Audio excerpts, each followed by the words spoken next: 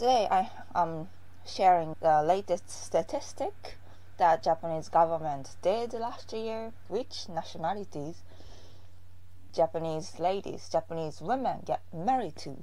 There were 6,000 couples. That is Japanese wife and non-Japanese guys. It's not bad. It's not bad. Marriage rate is kind of going down. Number 5. Ding. UK. Congratulations. I don't know if that's something that celebrate, but United Kingdom took the 5th place. 200 couples sounds a little bit, very few. Robots, if it's not Scottish, it's crap. The guys from the UK in Japan teaching English, I don't know, they don't take occupation, so okay, let's move on to number 4.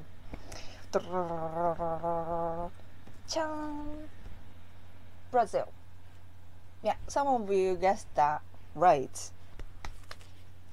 I wasn't really surprised actually. There are so many people who has relatives in Japan, and I've seen few girls who date Brazilian boys, so yeah, it's not super surprised. 250 couples got married last year. Number 3.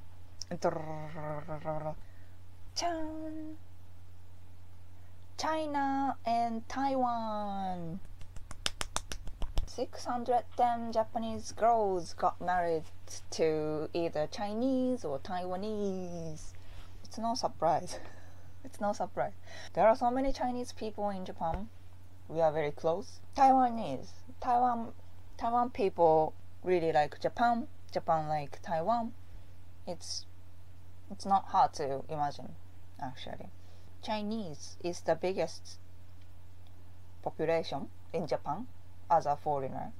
Chinese people are very clever when it comes to language. Japanese language basically comes from China, so it's easier for them to learn Japanese. So I assume most of these couples, these Chinese men speak Japanese and they don't have much issue communicating. Gerald, the Taiwanese are said to be like Chinese versions of Japanese. I think that expression is correct. I think they have similar value to Japan, even though they are a Chinese country. Victor, what's the likelihood a Japanese woman from Japan would be willing to marry a Canadian-born Chinese and want to move to Canada? From what I heard, they are interested in Asian-born, foreign-born Asians. They think they are cool and they still have same culture, right? I mean, half. And then I see foreign-born Asian dating Japanese people too, Japanese girls too. So yeah. There are so many successful story on Asian men who living outside Japan. Let's move on to the second place. Number 2.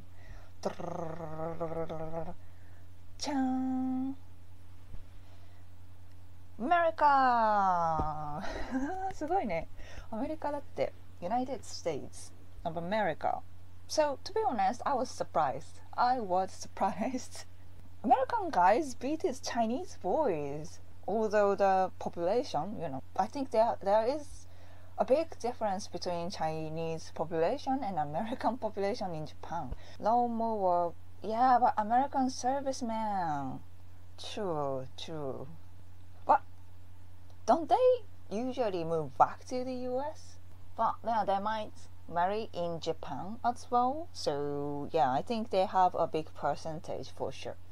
Japan has the biggest country in when it comes to American military. Yeah, I think Japan, Germany, Korea, that's the ranking. Maybe there are many English teachers too. Dennis, I wonder how many are from Hawaii. I wonder. I mean, there are some, right? Because Hawaii is the closest America. Okay, let's move on to the first place. And I think some of you guessed already right. Well, the first place is Korea. Yes. It's been like that for decades, to be honest. Even before K-pop stuff is happening, people tend to get married to Korean, if that is foreigners. 1,520 couples got married last year. Yeah, I think it's even bigger and bigger with the rise of K-pop, K-idols, BTS and stuff, you know.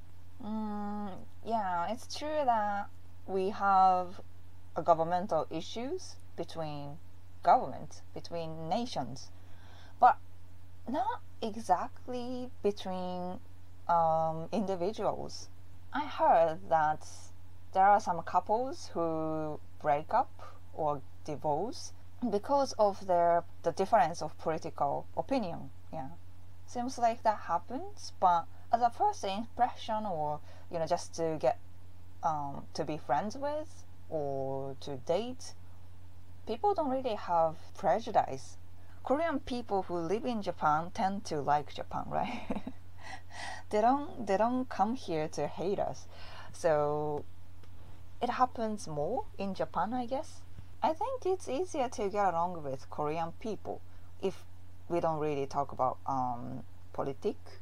I think in the fundamental base, we share similar values, Korean and Japanese. That's why it's easier to get along with. Katsu, Japanese bow, Korean bow, sign of respect. That's true.